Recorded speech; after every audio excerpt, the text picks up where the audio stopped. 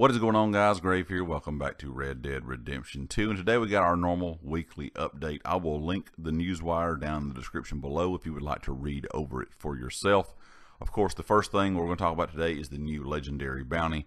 This is an ex-military sharpshooter, so they say, he is extremely accurate with a rifle. He also has a gang that are highly trained ex-military style people. They said they have pretty much wired Roanoke Ridge with booby traps and explosives, so it says approach with considerable caution. So this week's bounty looks to have changed it up a little bit, the way the character and the gang is kind of acting. And this is a pretty neat or cool sounding bounty. It seems like it's going to offer some different challenges. Of course, we got some new clothing today. All the clothing items that were added today are limited time only. We got a couple new hats, poncho, a coat and a vest, and a pair of pants. Make sure you check out the Wheeler, Rawson & Co. book or go in the store before those are gone, because they're only going to be a limited time, so they won't be in the store very long. Also, the Free Aim series got a new survival match, which is called Name Your Weapon. We did get a new collection this week, the Naturalist collection, a cherrywood comb, an egret egg, and bitterweed. Also, anyone that has not, it says newcomers to the frontier, if you have not purchased the bounty hunter license, the butcher's table, or the collector satchel, you're going to be able to do that for a limited time 5 gold bar discount from now until October the 14th. So you can purchase any of those 3 rolls for 10 gold bars instead of the normal 15. So make sure that you definitely get into that if you have not purchased all the rolls yet, or if you are new to the game.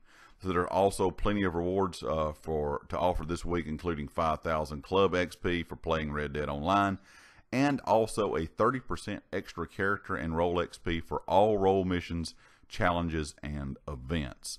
So anything that you can do this week within the Bounty Hunter, so all bounty missions, including legendary and PvP bounties, manhunt, and Day of Reckoning free roam events, all daily challenges. For the Bounty Hunter, of course, will receive this 30 extra XP. For the Trader, all sell missions, all daily challenges, and trade route free roam events. And for the Collector, collecting coins, family heirlooms, and wildflowers, all weekly set sale and collection set sales, salvage and condor egg free roam events, and daily challenges. So you'll receive 30% extra character and role XP. Also, if you play GTA Online, you can unlock the Slaughter Mask for Red Dead Redemption 2. This is, of course, kind of going along with the Halloween thing.